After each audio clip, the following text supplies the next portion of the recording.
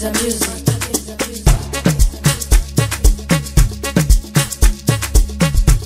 We'll be debating today on the qualifiers. Okay, first of all, we had a pre-debate on Saturday because some teams set their entry, so they were screened. Now we have two teams that will be debating on the topic school and scam. Now, team Unique, are they here? This, can you come up? Let's give them a round of applause. And then team Trailblazers, are they here? Yes, sir. Please take this slide. So, I'll hand over to the judges and we'll take it from here. I would like to talk on the topic which says school and scam. As a well-cultured and well-trained Nigerian student, I would like to give one or two honors to you. It's a good name, Mr. Chairman, impartially correcting panel of judges, accurate timekeeper, coordinators, ladies and gentlemen, good morning. School and scam. Before you continue, I would like to make a demarcation between schooling and education. School is actually a confinement within the four walls of a particular place, carrying people together to impart knowledge. While education is not just necessarily a confinement to a particular place, it is a lifelong process of learning. From childhood to when you die. You know what it is? Learning never stops until you die. School must come because of the following points of mine. Firstly, excess fee as a student. People are university students from the University of Nigeria, University of Nigeria. When I walked into this course, the first student in 2018 to study molecular genetics and biotechnology in the Faculty of Biological Sciences, I paid 65,700 my school fees. And this 65,700 comprises of the faculty due, the parental due, class due, and all the dues. Oh, I thought I paid all the money I would pay as a student. But 2 weeks, only 2 weeks after walking to the school as a student, I was still to come and faculty due, and pay the parental due, and pay class due. You can add this as a professor. I was taught to pay faculty due, to pay parental due, and all other dues, which comprises my school fees that I paid for. This is not a way of scamming me. It's not a way of scamming students or getting extra money for them just because of what? It's the money making and money-making process.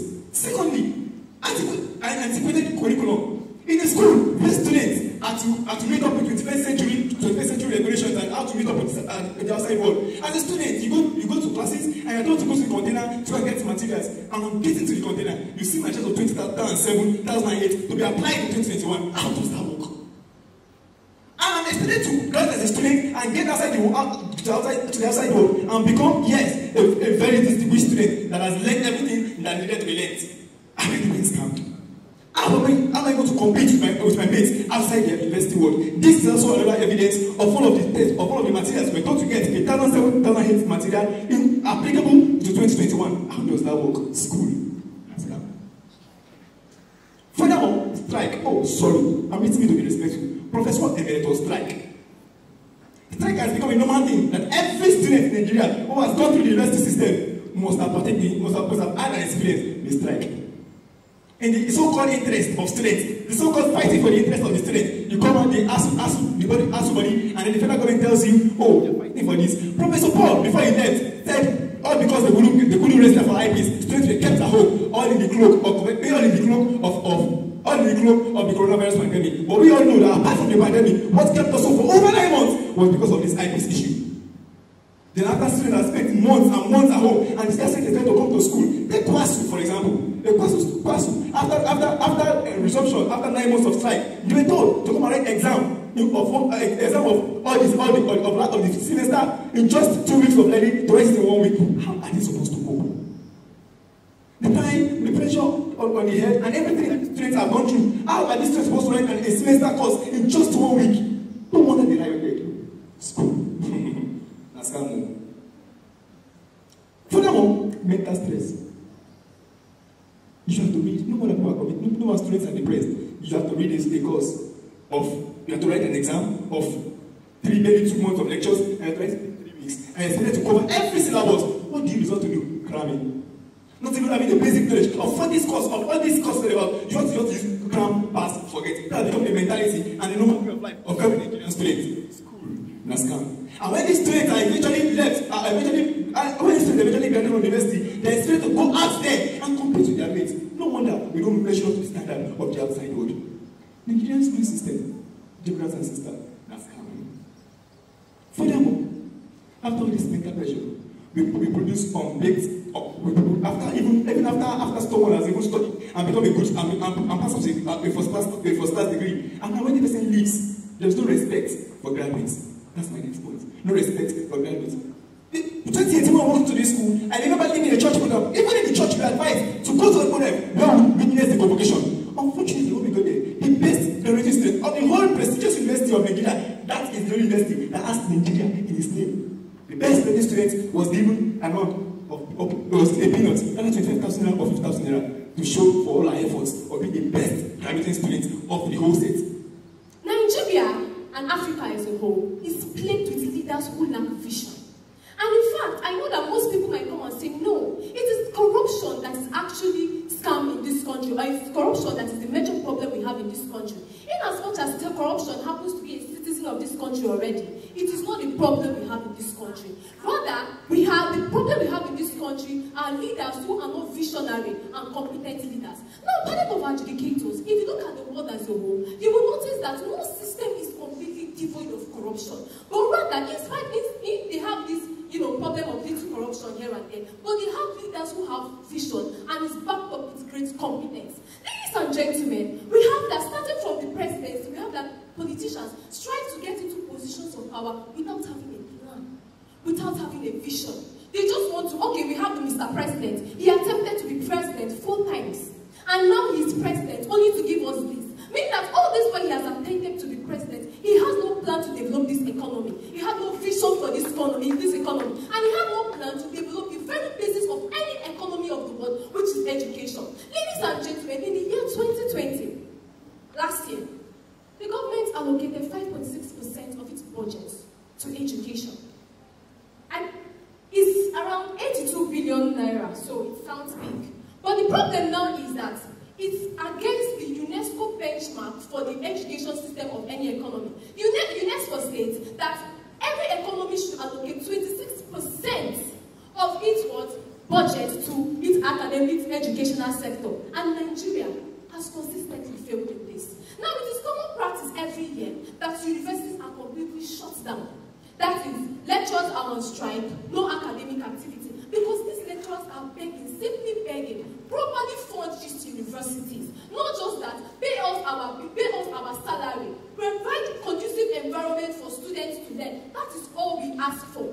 Just like a popular Nigerian musician said, in 2020, 19 Alawi. So they are in 2021, and lecturers are begging to be paid salaries of 2013, begging to be paid salaries of 2015. How is education scam? Now, most times you have like this association, like, okay, they make different ministries saying there's no money to give these lecturers, you guys should go back to school, we're going to take care of you people later. But you know the most painful part of this? And Senator Shehu Sani, representing Kaduna Central, said that as a senator, he has received 13.5 million naira every month, not as his allowance, not his salary, but what is known as running costs. And at the end of the day, a senator is giving 200 million naira as constituency fund. Now, which of us here even knows that a member of your constituency receives this amount of money to take care of your people? Who knows? I just found that out, sorry.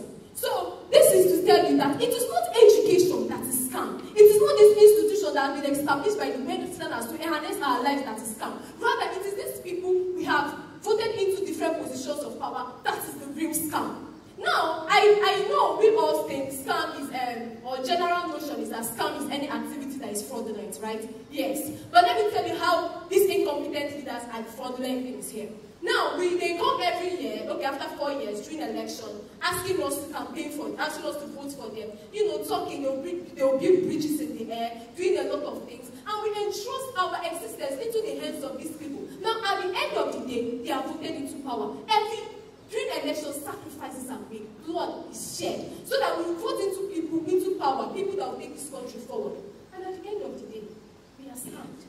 They bring Nigeria, that used to be the fastest developing economy in Africa, has lost that position. In fact, if you're in Nigeria and you say you're a giant of Africa, even Ghanaians will not even look at you, because we have lost our place in the world because of the incompetent leaders we have. Ladies and gentlemen, that is why, after much consideration, we the members of the team opposition have come up to say, no, not this institution. This institution called school is no scam. Rather, it is the big people we have, voted into different positions of power that are what?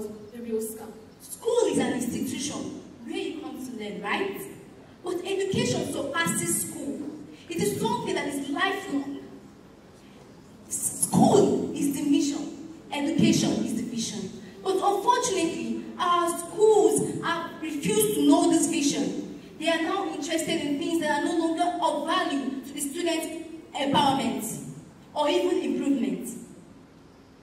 Our topic today says, school na scam. Mind the language. The language says, pidgin English. And this pidgin English is only accepted in 4 countries in Africa: Guinea Republic, Cameroon, Nigeria, and Ghana. Probably the people that brought out this topic knew that they didn't want us to go far. They want us to tackle the educational system and the schooling system in this country. In fact, school has been scammed in our countries. These countries are pidgin speaking. For instance, now, if the topic was Igbo brain, of course, even if we argue in English, we will be concentrating on Igbos, not Yorubas. Am I not right? Of course. School na scam. With this point, I am going to tell you, our school in Nigeria and all these pidgin-speaking countries are scam. School na scam because we are only exposed to selected ideas. Thank God that our first speaker came, Uncle Paul. He elaborated on these curriculums. He called them unnecessary curriculums. Curriculums and syllabus we use to teach students with. Most of the times, these curriculums and syllabus are not even based on students' interest and passion. This system is being invested more over there. Could you imagine that American government puts a huge amount of $8.831 into its academic system, in contrast to the Nigerian government, who just put 2.6% of its entire budget? Now, why would you blame school as an institution? Why not blame the government who didn't give you or fund the school to produce more? Education involves psychological, mentally, and physical trauma, which that your child will pass throughout the entire life if she didn't die under the pressure. Do you know that she can be even unfortunate to suffer from the condition which we call VVF, vesico-vaginal fistula, a condition whereby the bladder no longer holds you in. Imagine if your bladder no longer holds you. Dear, school is never a scam. This is the reason why we have to be enlightened. School enlightens us deeper in order to solve many problems. Take for instance, school enlightens us in solving problems. School is the powerhouse for enlightenment. This can't be scammed because individuals on the basis of human life have the ability to defend their life, which can also give you the confidence in which you need and not to be intimidated. Imagine when you talk to that girl in your village and you come back wearing your high heels, properly dressed, and you be like, hey, girl, leave that place. Don't you think that she will obey you with that speed? Can you say that to a fellow human being who has seen the 4 walls of school? She'll be like, what's the problem? What do you need? This is because she's enlightened on her rights and she has known how to fight for it. My dear, school can't be scammed. If actually we hope that school should teach us where to plug money or how to do money, no. School teaches you the things, the requirements you need to work on and make money, money that will last. They don't spread money. They give you what you need to make money because you have potential and school helps you to bring it out. So with this, I hope I'm able to convince you that school is never and can never be a scam. And education as the powerhouse of the national economy.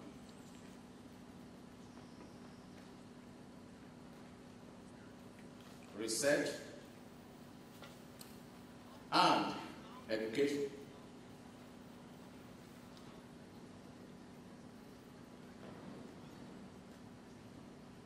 The whole idea is to tell you what you know, or to remind you what you already know, but to re-emphasize the importance of what you already know. You are fully abreast of an aspect. Some other aspect you don't even have a full grip or grasp of what it's all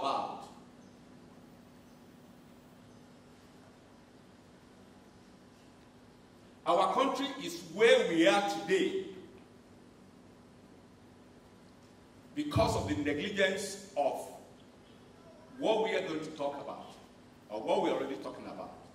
Of all that have won Nobel Prize in all spheres of life, sciences, art, humanities, social sciences, they are Jews. If you like, call them American Jews or Jews. They are Jews. And I said, Israel's growth and economic vibrancy is because of their functional education and impactful and development-oriented research. Did you hear what I just said? I said functional education. You know, sometimes the current final year students, I was teaching them statistics sometimes. So this year, or before advent of COVID, yes. And then I asked a lady what she's going to do. And then she said, as soon as she's through with the degree, business. And then I said, what about business? She said, food business. And then we interacted. And then I felt a little ashamed. What is the reason? I said, the things we teach these students, have they been equipped sufficiently to leave this place and stand on their own? If you look down there in aircraft science, the fourth-year students, most part of last week, you know what they were using? Bow.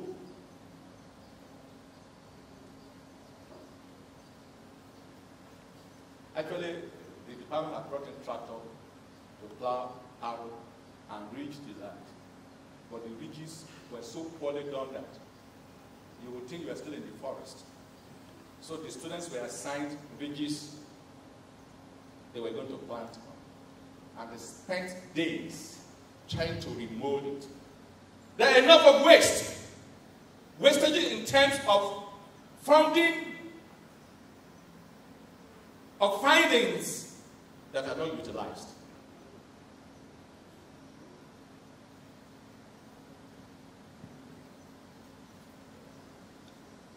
The emphasis is that citizens must be trained and educated properly to transcend Stone Age behaviors, attitude, and values. We're talking about economic summit. We're talking about business summit. And we're talking about how we can grow our nation. We're talking about how we can be better off. And we're saying that the essentiality of your education is that you come out of Stone Age behavior.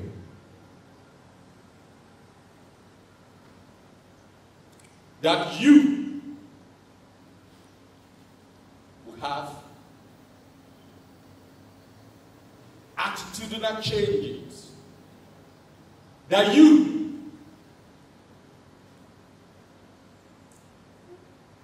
value system will be different than what it used to be. I like listening to students. I like interacting.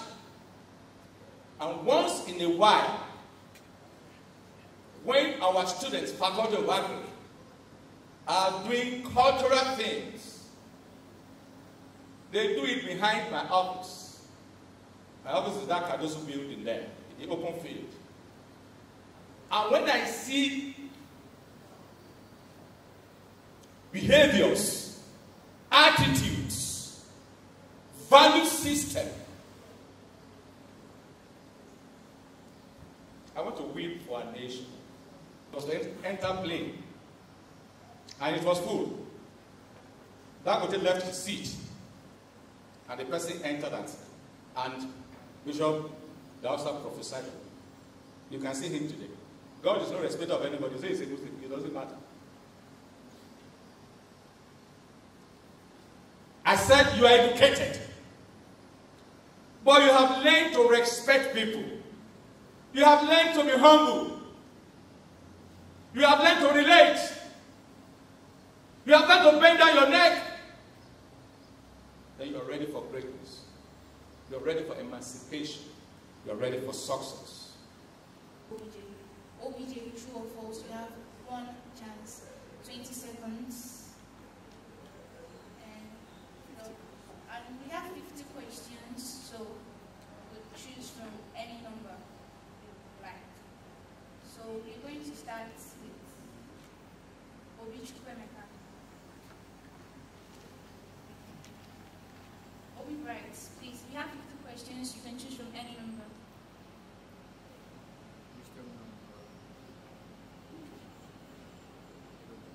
Question number 25. Okay, question 25 says, to win anything, you must be willing to do what? To win in anything, you must be willing to do what?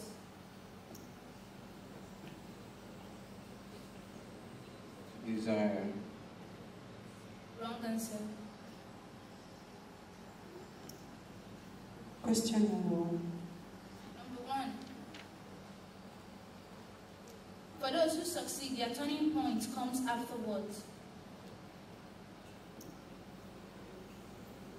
For those who succeed, their turning point comes afterwards.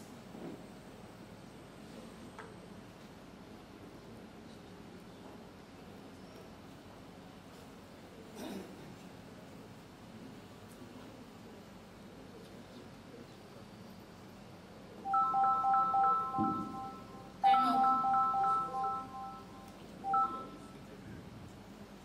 Let me check out one. 26 says, our dash is a composite of our habits. Option A, character. B, attitude. C, expression. D, belief. Correct.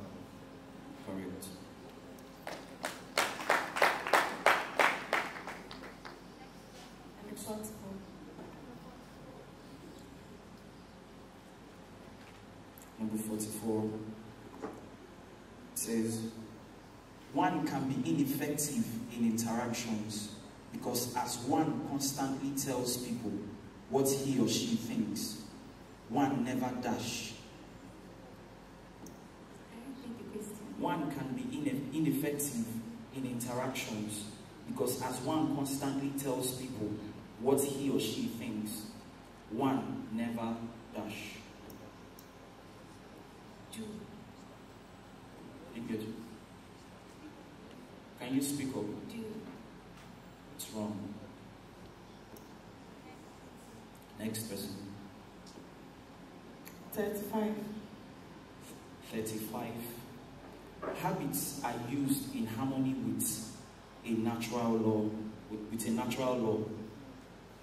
a principle called dash H/HC. That's option A. B is P/PC. C is B/BA. D is P/PA. Please come again. Habits are used in harmony with a natural law, a principle called dash. Option A, H/HC. B, P/PC. C, B/BA. D, P/PA. Option A. It's wrong. 14.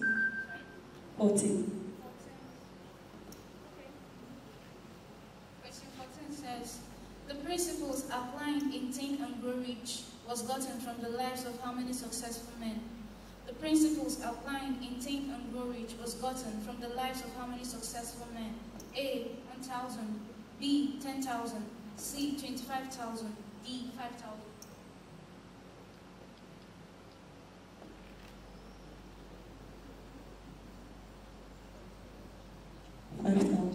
Wrong. You came out from any tree. Every human being came from the family. And family is different, it's in different shapes. Some of us came out from a background due to circumstance of life. You may have been raised by a single parent, either mother or father. It may be a situation of either a family problem, either one of the parents died, or there was a problem, there was separation, or that there was a divorce case arose. But whatever happened, it is not any of your faults. It's just a circumstance of life. So we said that only a living person can do business. And since we are coming from every family, I want us to know, when we talk of business, it's not, we're not talking about the woman man or woman in the market, or what a has shop. Whatever you do for a living is your business. For you as a student, while you are studying in school, that's your business. The worker in the office, that job you're doing is your business. So whatever you find doing is your business. And it is important that you take it very, very important that you are very conscientious about that business. So one of the things I want to talk about is that what the Bible says, what can you give in exchange for your life? What can you give in exchange for your life? That business you're doing, are you going to give it in exchange for your soul? Every business we do have a time frame. And of course, we don't live forever on earth. We have a time frame that we live. And whatever you do, you are going to give account to your Creator whenever He calls you. So there is a Bible quotation we have, Luke chapter 2, 12, 13 to 21. It's a story about a rich young fool.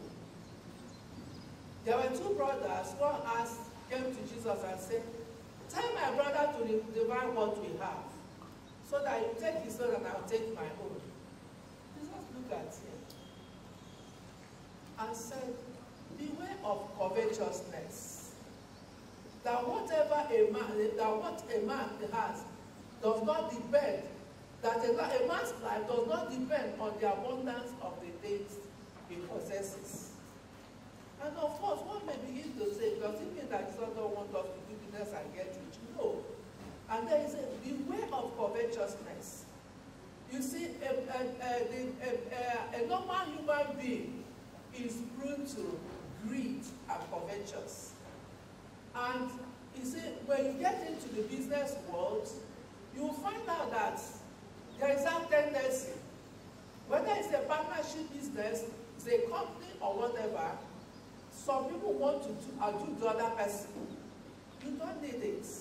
When you partner with people in business, that business, you should aim at making it very, very, to come out successful. And when it comes out successful, you share whatever be the dividend. Thank you very much. Let me add to what she said. Looking around, I have been excited about this seminar because I teach in the university. I'm used to being with young people like you because I was once a young person like you, isn't it? And so I enjoy company of young people. And when I came and saw what was going on, I remembered many, many years ago when I was like some of you. And when I thought about this topic, that family is the first business, I said this is very, very important. Because there are many people who, when they get into business, they choose the business, they put the business as number one, put their lives as number 2, and then put their family as number 3, and then put God as number 4 or 5 or 6, that kind of thing. But that is not the right thing. As you can see, we have said that God should be number what? God should be number 1. Then of course, your life, your family will now come in. And there are many people who are very, very successful in business, but their family is a terrible failure. I don't know if what I heard is true. I read it in the social media, was it last week or 2 weeks ago? And they said that, what's his name? The founder of Microsoft, Bill Gates, I hope that's the name. That, is it true that he divorced or he's planning to divorce? What did you hear? Is it that he divorced or he's planning to divorce? You know, when I heard it, I was shocked. I said, how can such a role model? I know if I ask the question now, maybe I don't put it as a quiz. I say, how many of you want to be as rich as Bill Gates? I know many people will raise their hands. Ah, somebody's already. When you, as a young man, propose to a young girl to marry, have in mind that it is for life. And when as a young girl, a young man comes to you and tells you, he says, your leg is straight, your nose is pointed. What are the other things you people say? That you are the sugar in my tea, the honey in my, you know, just know that if you want to say yes to that young man, that he is somebody you are going to live with for the rest of your life. You have to be convinced about that. And when you are convinced about that, then that is when you can say yes. Some time ago, at the Enibe, we went for Christian evangelism. I and some other people, we entered a particular room. And in fact, I don't know who owned the room. I saw a girl there, I saw a boy there. The girl was cooking and serving, I think it was rice or so. And then the boy was lying somehow. And, well, we just talked to them about giving their lives to Christ. And when we finished, I said, I started asking them whether they are living together. I found that they have been living together. They were staying together, cohabiting. And I think that's a wrong way to start life. So, if you want to make a good business in marriage, don't behave like that. Because that person is like the rich fool. If you are a young girl and maybe you are cooking rice and the boy came and you serve rice, and after serving the rice, some other things started happening, and then you find that you're taking the wrong step. So what I'm just saying is that if you want your marriage to be a good business, don't start by living together. Don't start by living together. You have to wait until you go to the parents, do all the things they require, go and wed properly. Because it has been found that many people who divorce are those who started like that.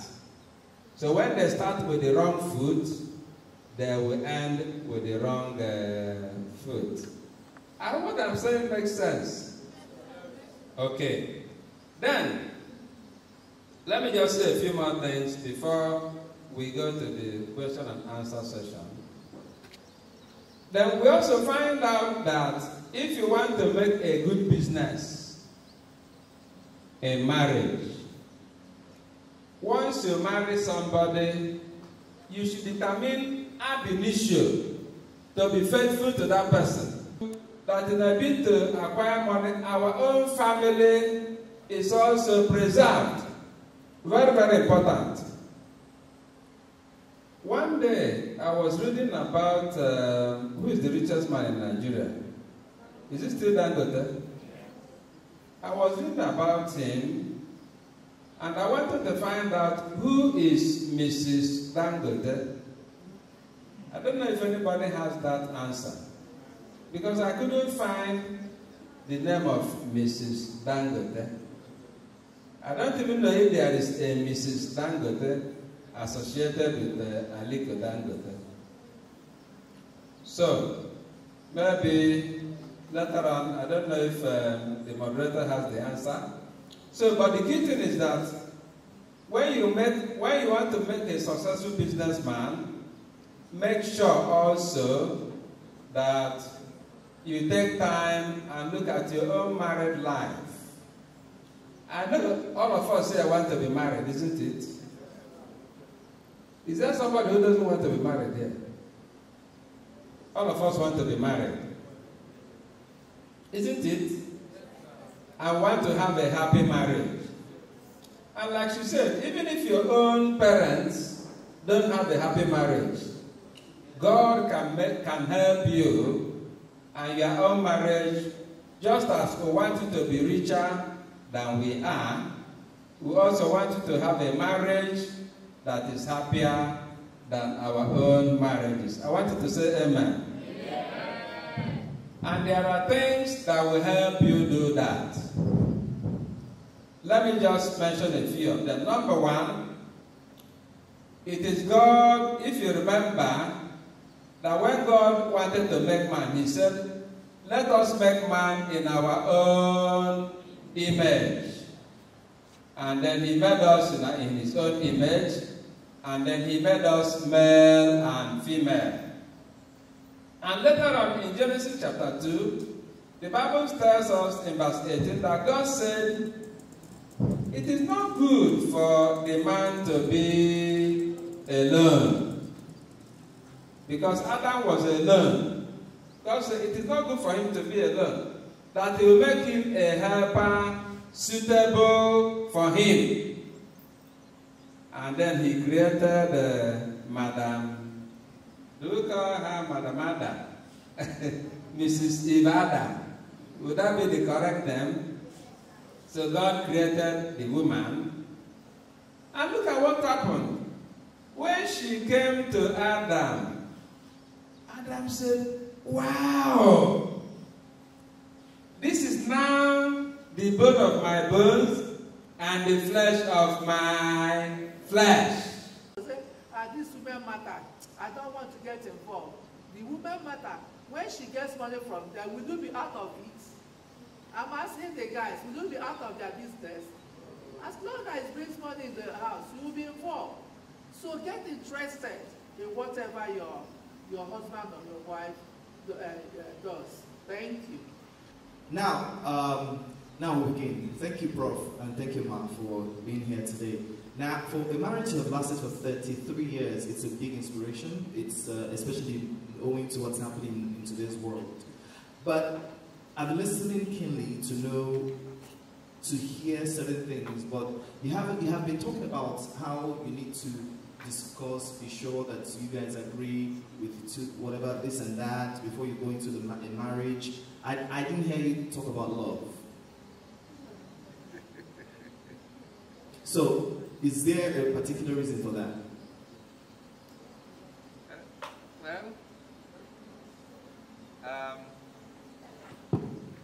Yeah. Thank you, MC. Love What's the spelling? L-O-V-E. Wow. And then there's another one called Lust. L-U-S-T. The true love that we have in marriage, we didn't use the word love, but when we said that marriage is for life, we meant that it is only love, it is true love that you can hold your marriage for life. True love does not want only for himself or herself. True love considers the other person. True love honors. And true love knows that you are both accountable. True love shows responsibility. But what many people call love, when I move around in the university, I see some young boys, they are holding a young girl, and then they are walking. And some of you say that thing is love, but it is not. It is lust. The reason is that a young girl, you have not paid any dowry. You have not paid the bride price. You don't have a certificate. I can hold her because I have the certificate. Hot section of marriage and relationship. Okay, I want to say something that struck my heart before I go on to announce. She said something. She said, analyze that trip before you make the travel. So a lot of us are planning to be businessmen, career women, career men, like Aliko Dangote, #2. But try to analyze the trip that you want to make, that business trip. There's a place that leads you to Telegram, alright? So you can get it, it's already there. So you can check it at our Telegram channel.